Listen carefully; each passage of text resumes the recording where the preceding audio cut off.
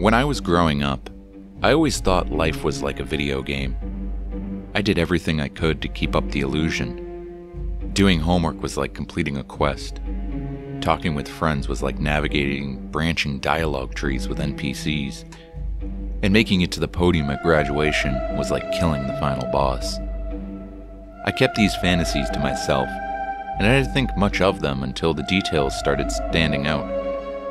Sometimes I'd be walking along a trail in the woods, and my eyes would gravitate towards a tree that looks just a little blurrier than the others. Other times I'd be talking with my parents and the conversation would seem off, as if their responses were just vague enough to make sense if I had said something else. Mrs. Bainbridge gave us way too much homework tonight, I'd argue. Homework is important, son, Dad would say. There's no way I can finish this project on top of baseball practice, I'd yell. Where there's a will, there's a way, Dad would say. I grew skeptical. I started testing the universe to make sure it was real. One by one, the pieces of the puzzle that I thought I had solved became detached. One afternoon, I punched my best friend Aiden straight in the teeth. His face recoiled a bit, but then snapped back into place. His big smile unfazed. "Want to play Smash later?" Aiden said immediately after, grinning from ear to ear. The next day, I tried to get my parents to say my name. "Come down for dinner, honey," Mom called. "How was your day, sport?" Dad asked. "Elbows off the table, dear," Mom said.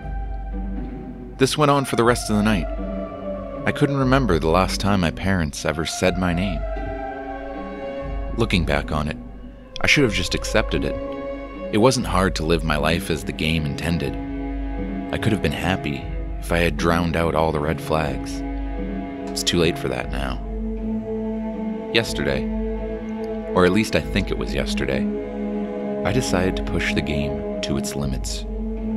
Right before school, I stole my mom's keys, got in her truck, and drove. It didn't matter where I was going, so long as it was somewhere new. Eventually, the road got less familiar.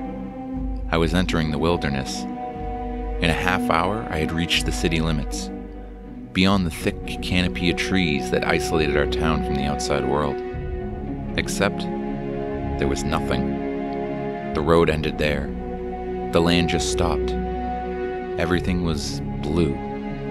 Up, down, and out into the endless expanse. It was all blue. I stood there on the precipice, wondering what my life had been until that moment. I wondered what it could be.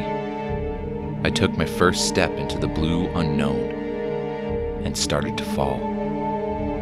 In those final seconds, the scariest thing I could imagine was living a life that someone had chosen for me. But now, I'm still falling.